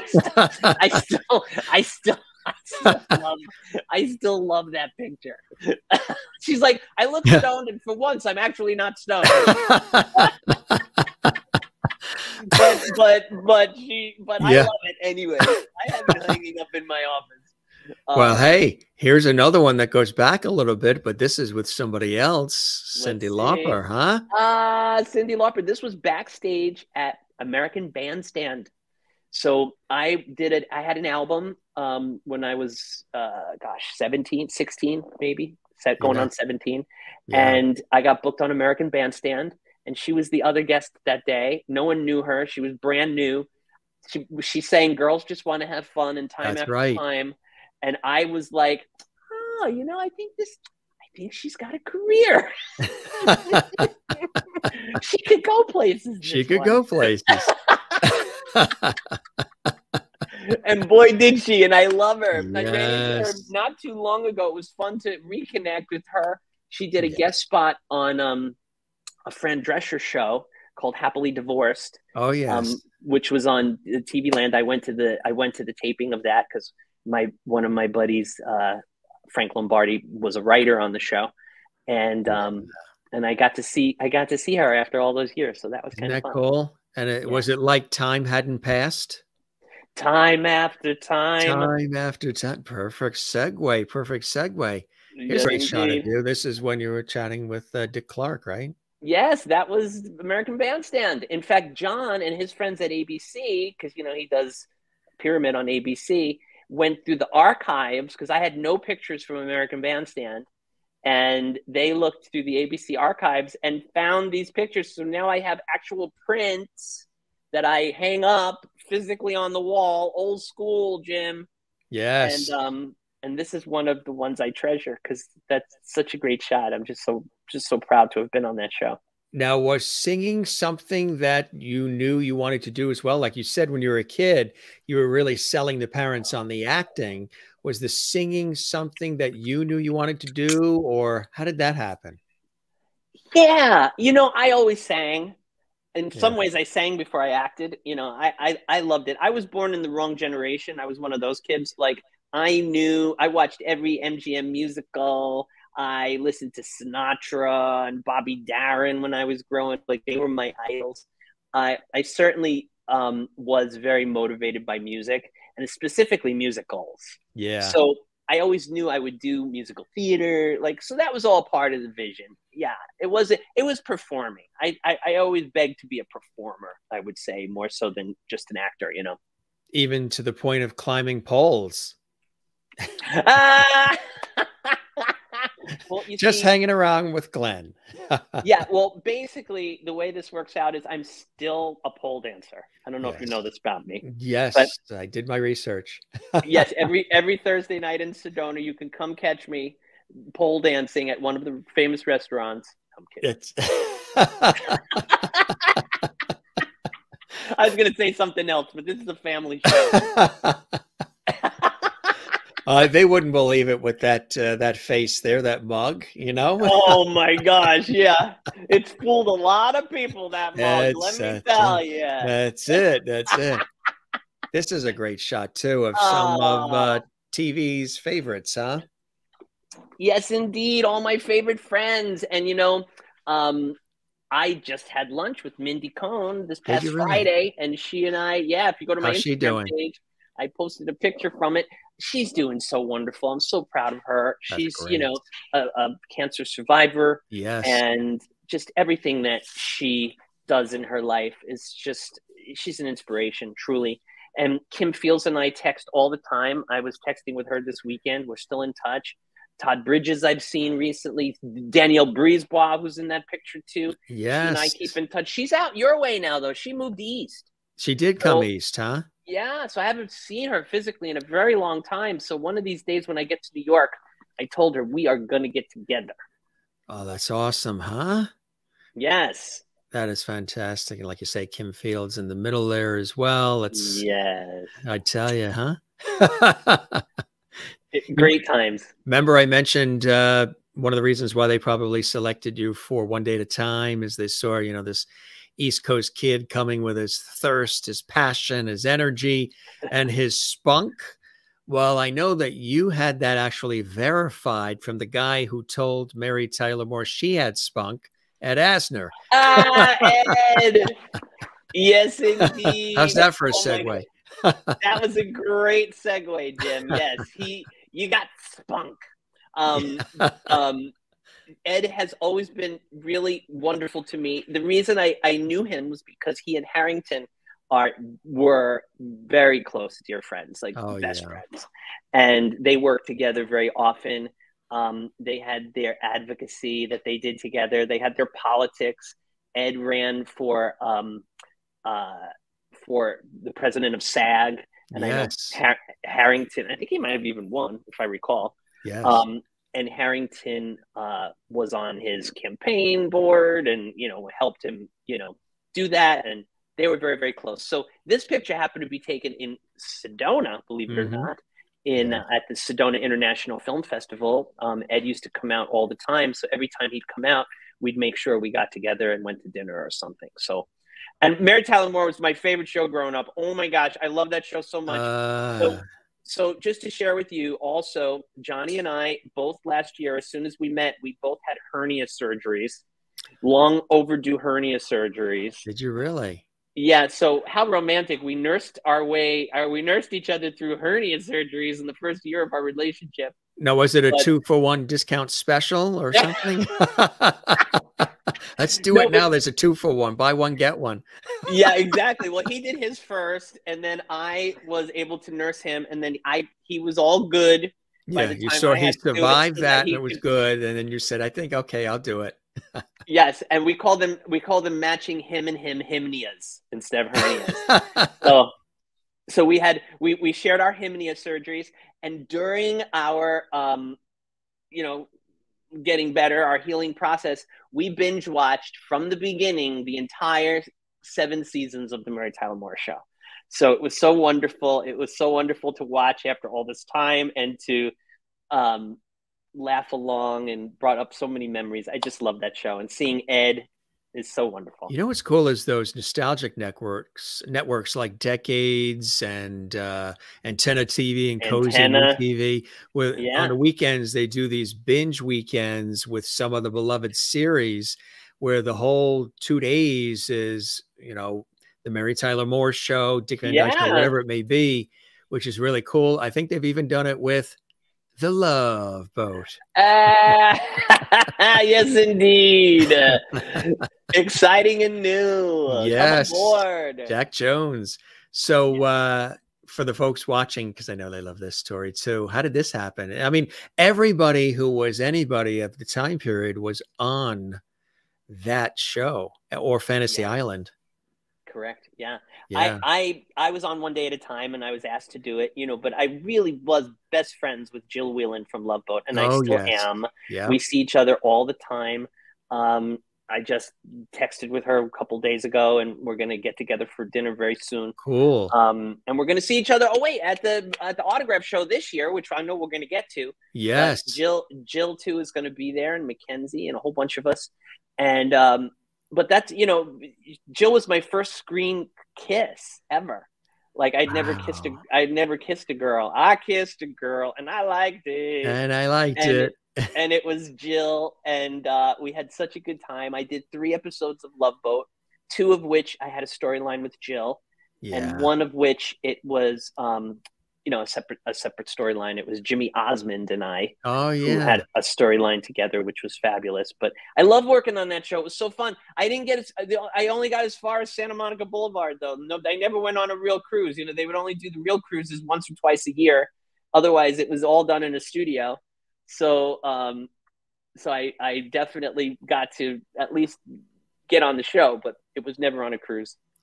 And of course, Captain Stubing, was Gavin McLeod, who we lost about a year or so ago, and who played his wife on the Mary Tyler Moore Show was Joyce Bulifant. She's going to be with us on Thursday. Oh, that's wonderful. So this will be her return visit as well, which is kind of cool. I love it. Well, wonderful. Tell her I said hi. We all did the Hollywood Museum Squares. Johnny actually was one of the producers.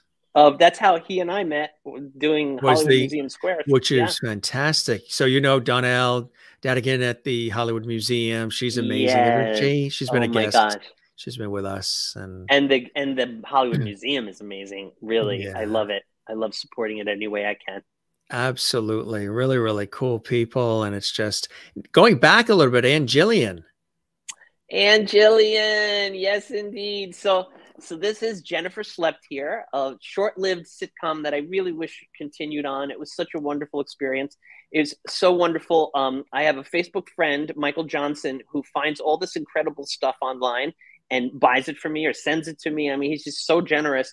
And he found Jennifer Slept Here in its entirety on DVD. And Johnny and I just binge watched the entire 13 episodes. And it was so fun to see. I hadn't remembered half of what I watched. Like, I was like, oh my gosh.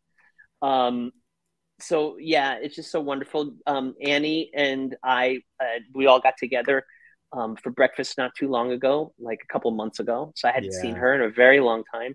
And she's doing fantastic. Of course, Georgia Engel there, another Mary Tyler Moore connection. That's right. She has passed away, but I knew so many of the folks from the Mary Tyler Moore show. I was so grateful that my life actually somehow intertwined with these people. Intertwined with them all.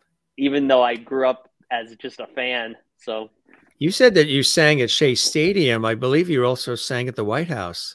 Yes. And you were requested. Yeah. You did your homework. I did. Buddy. I just did a little extra digging. Yes, indeed. Yeah, I got to sing for George H.W. Bush. This was probably 1989 or something like that, maybe. Yeah. And it was just an incredible experience. I can't even put into words to be asked to be at the White House. My agent called me and said, "I have someone that wants to talk to you on the other line." I said, "Really?" They said, "Yes, it's the first lady." It was Barbara Bush. And I was like, "Get out of here." And they're like, no, really it is. I'm like, "Come on, Barbara Bush is calling me." Bush, yeah.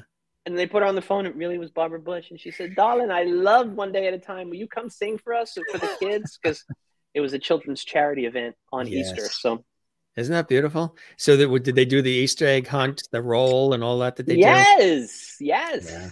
That was cool. What was going on around me as we took that picture. So does that sport coat does it have tails too?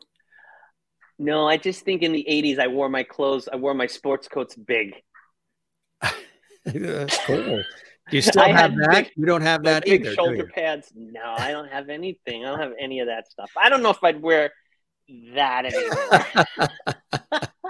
A few things, but not that one, right? Maybe not that jacket, but the one from American Bandstand I would wear. Now this is terrific. I have to keep doing this. I know, right? Popping my head around. Wait a minute. It's like yoga as well on this show. And now everybody move to the left. Downward dog, Poco. Downward dog. Yes, it's the reunion, huh? So this is going to happen April 15, 16 here in Los Angeles, actually at the Burbank Airport Hilton.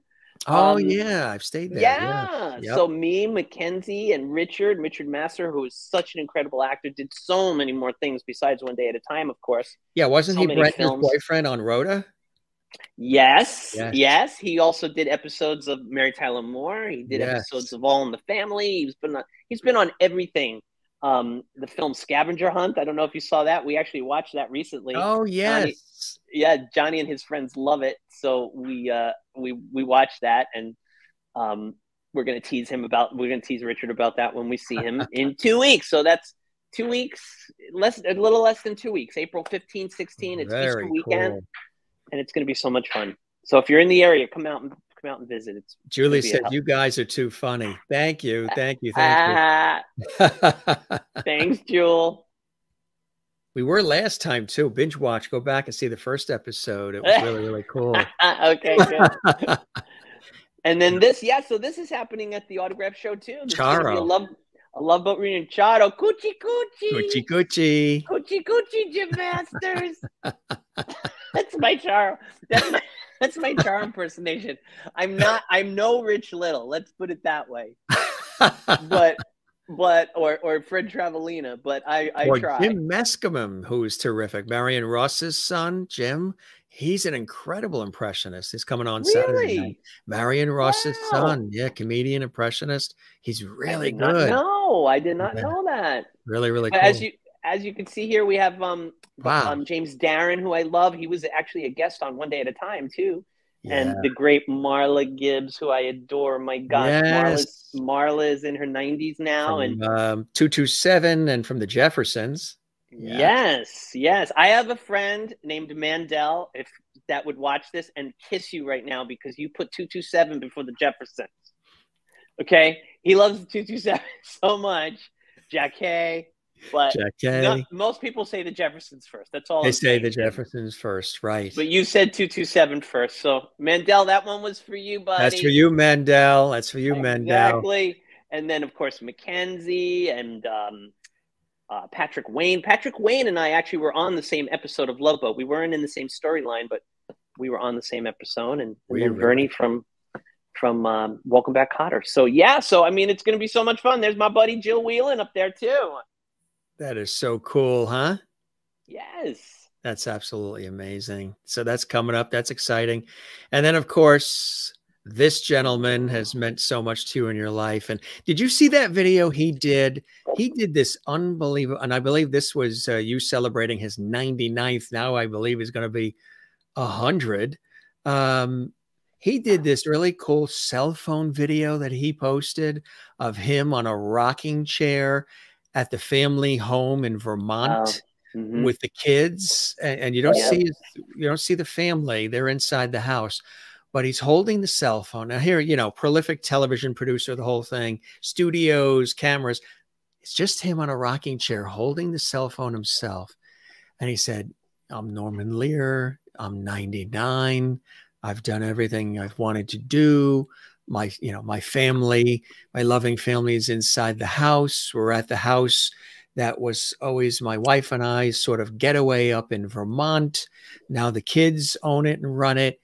We're here. We're enjoying this beautiful, quiet time. I mean, he's having a lemonade in a rocking chair on the porch at the Vermont house. It's beautiful. It's sunny. And then he turns the cell phone camera around. He says, now, come on, look at this. Look at what I'm seeing. And it's this breathtaking view of the Vermont mountains and the Vermont countryside, lush green grass and beautiful mountains in the distance with the sun bouncing off them. And he's like, who's better than me? That's pretty much how he ended it. And it was just basic. And he posted it on the 99th. And just, he has kind of like Neil Simon and a few others, this uncanny understanding of the human condition and has been able to share it, for our great entertainment through television and so much more with all these great series like One Day at a Time and All in the Family, Maude, and so many others. Somebody that means a great deal to you, huh, my friend? Oh, yeah. I mean, the great Norman Lear. I mean, what can you say? I mean, he's everything plus some. He's just so, he's talk about centered and spiritual. This man walks his talk. He really has a sense of, like you said, the human condition. But beyond that, he has a real basis of spirituality. And part of that is his humor, because part of the human condition is to laugh. And, I've asked him, I said, what do you attribute your endurance to? And he said, I surrounded myself with the funniest people in the world. And I laughed so much in my life that it healed me. So, I think those are wise words and a wise philosophy in life that we all should listen to. This is a man who knows his stuff. And he's also been the type of person that, like, his tenacity and persistence to do what he did with his shows, and then even after with his, political advocacy. I mean, he's a dynamo. Like, he's an energy that, like, not everybody comes into this world with the energy that Norman Lear has. Let me put it that way. Yeah. And he's just so kind. He came to Sedona to do an evening with Norman Lear at the Sedona Performing Arts Center for an event that I was producing. And he came into town, and Mackenzie came out also, and she and I moderated the evening. And it was just so incredible to sit back and just talk about his life and to take questions from the audience. And, he's just so loved by all of us. I mean, I can't brag enough about the great Norman Lear. This world was definitely given a gift by Norman being born. Absolutely. I second that, my friend. What are some other exciting things that you're doing in addition to the travel series that, of course, the autograph show, all of that coming up too, the Love Boat, Yeah. the reunion one day at a Right. time. Any other things? Have you thought of writing a memoir? You know, I've been asked that so often because I share Millions of so much of times. I share so much of my life on social that people are always saying, "Oh my gosh, like, you know, you should write a book." I haven't really ever thought about sitting down to do that. It's a big undertaking, but someday maybe. But I have thought about doing it as a one-man show where I could actually perform and tell some stories and show some pictures and do it in that form, which I think would be a lot more fun. I'm more motivated to maybe put energy into doing it that way. So we'll see. I don't know. That's certainly something that can come up. But right now I'm jam packed with just the commitments I have.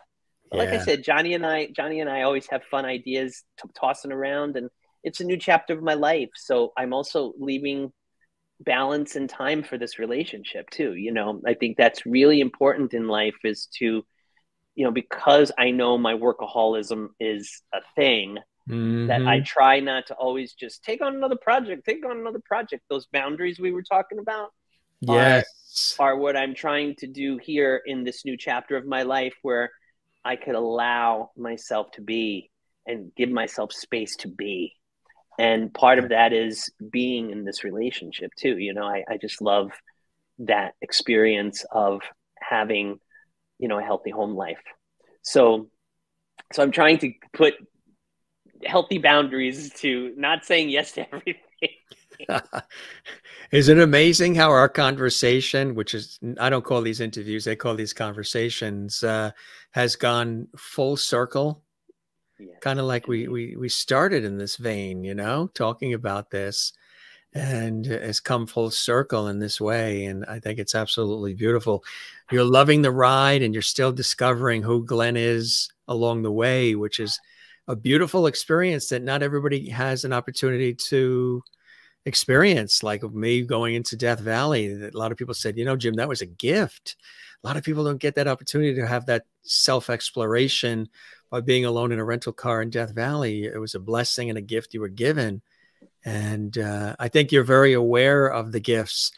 Life is a little bit more centered maybe for you. And, you know, with all the wonderful things that have happened that, you know, you wouldn't probably trade, still, you're in a different point and spot in your life that is at a deeper level and extra meaningful. Not that it wasn't before, it was definitely that, but extra meaningful as you continue to go forward. You're just really soaking it all up in a beautiful way, huh?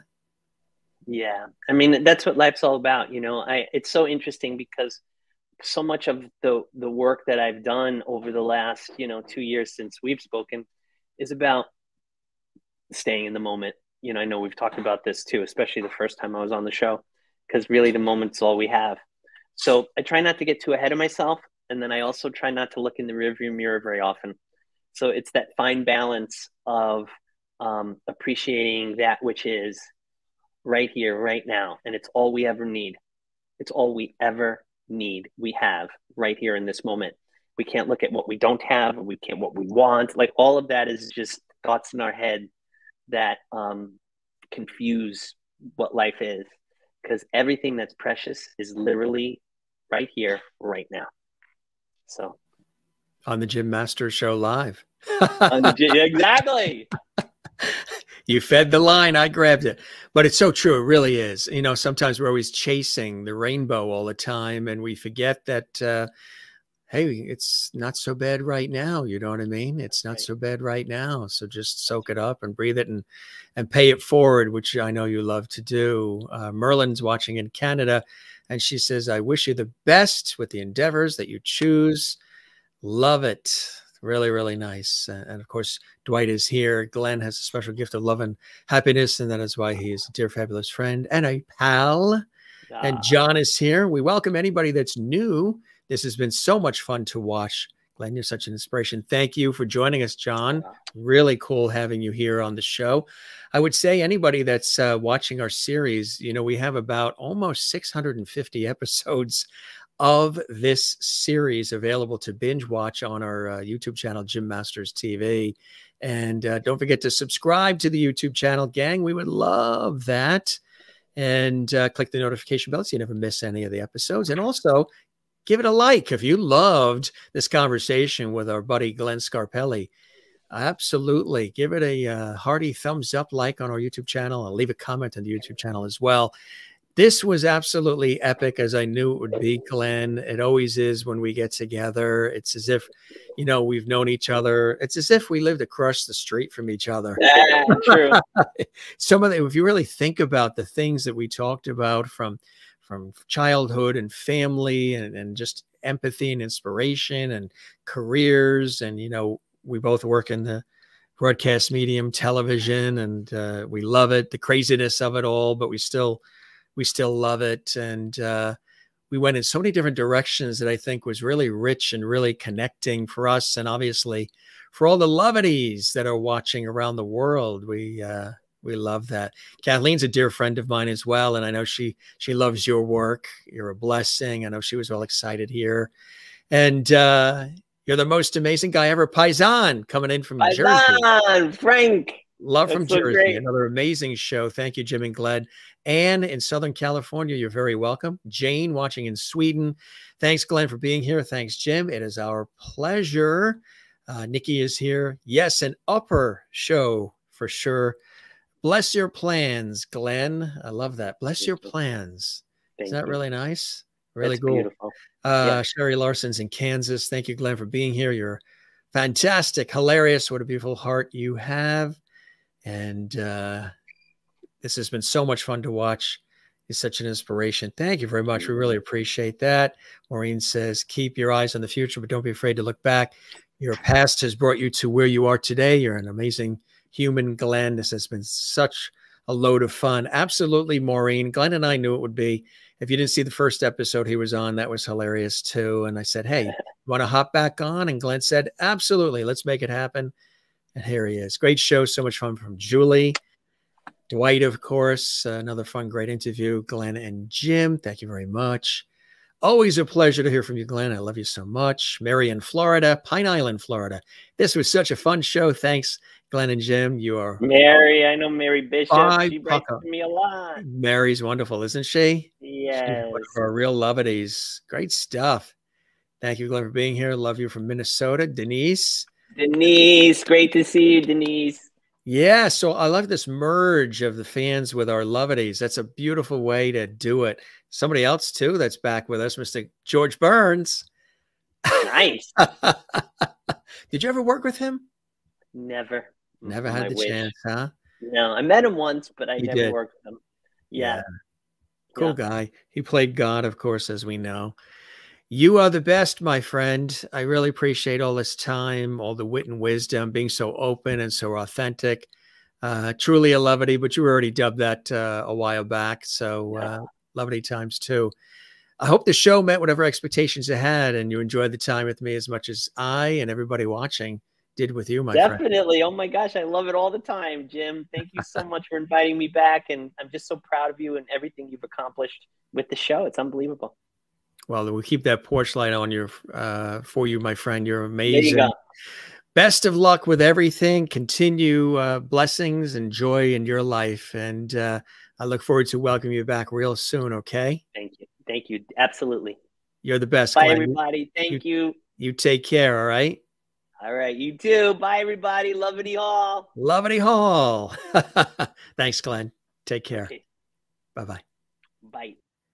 Glenn Scarpelli on the Gym Master Show Live. Soraya says, Glenn, you are awesome. Absolutely. You guys are terrific. Nice stuff. Thanks for all the great comments as well. And we knew you'd enjoy this episode. And we appreciate Glenn for joining us live and direct, not from Sedona. He was in Glendale, California. And if you missed any of this episode, well, definitely look for it in the archives. We archive all of the episodes on the YouTube channel, Gym Masters TV. Really cool stuff. Hey, I want to let you know as well the amazing guests that are coming up. Now, if you didn't see the episode when Marion Ross was on the show, she was epic. We had a phenomenal conversation. This Saturday, her son, who's an extraordinary impressionist, comedian, voice artist. Yes, he is Jim Meskimen. He's going to be with us on Saturday night. But coming up tomorrow, she's been in Cinderella. She's been on Broadway. She was in Avenue Q and so much more. Anne Harada is with us, Broadway TV, film, actress, and singer. Really, really fantastic. She's going to be with us tomorrow night, 7 p.m. Eastern, 4 p.m. Pacific. And daytime soap star. Yes, she's been on The Edge of Night and Guiding Light and you name it. Marianne Alda is with us, and she's been on some of your favorite TV shows as well.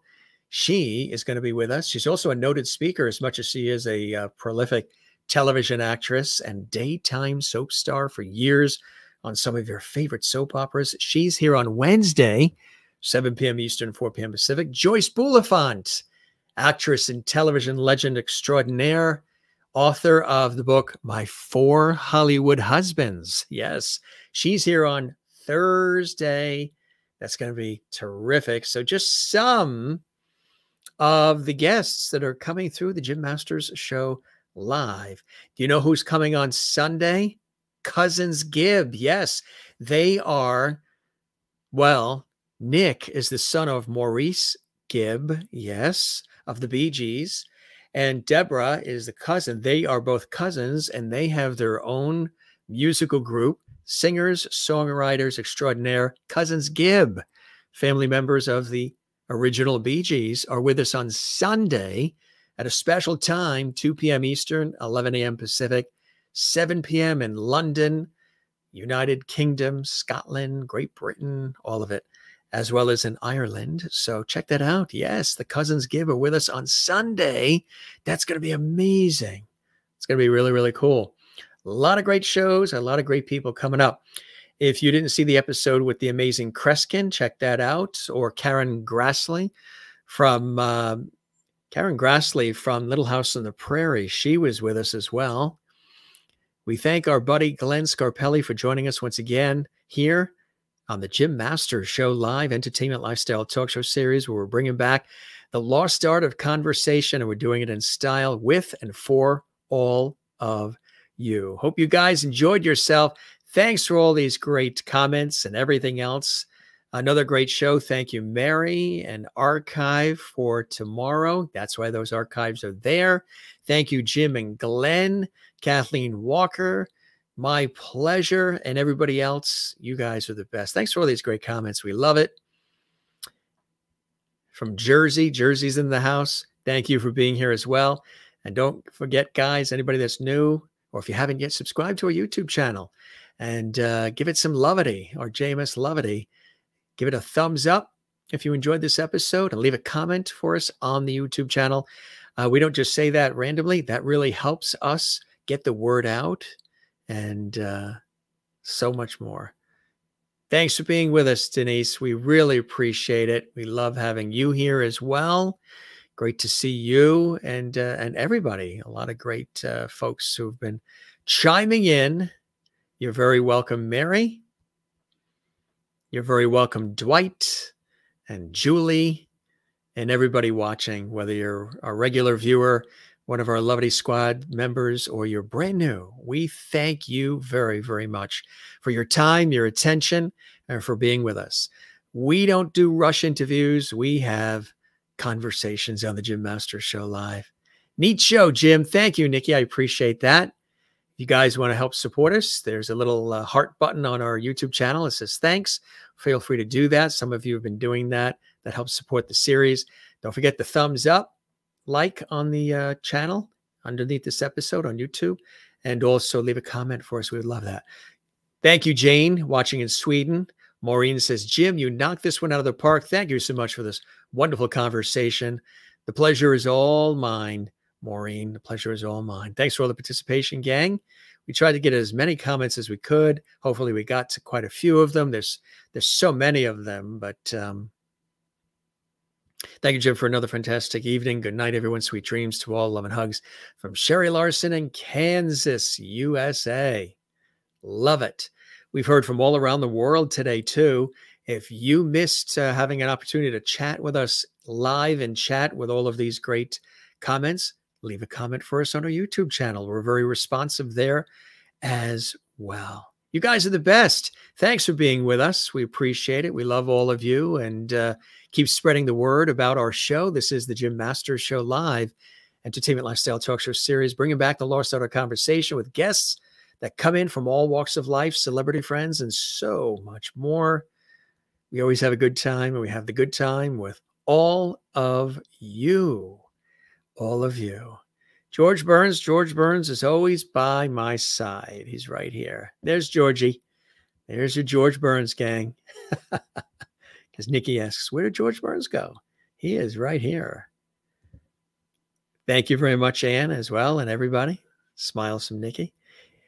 We have the best crowd, the best viewers, the best lovities that are out there right here on the Jim Masters Show Live. Some amazing guests, again, that are coming up on the show. And again, there are hundreds and hundreds more that have come through here. If you haven't had an opportunity, these are all the ones that are coming up. But if you haven't had a chance to see some of our past episodes, check them out. They're all archived on our YouTube channel, Jim Masters TV. All right, we're going to scoot out, gang. We love having you with us. What a great party here on the Jim Masters Show Live with Glenn Scarpelli and with you, and yours truly. Be well, take care. We don't say goodbye here. We just say cheers, sayonara, shalom, moi loop, slancha, avida zane. Take care, be well, and we'll see you again on the next episode. I'll be waiting here right here for you in this host chair. Jim Masters, thanking you for your time this time. Till next time on the Jim Masters Show Live. Take care, love one another, be good to one another, and cheers.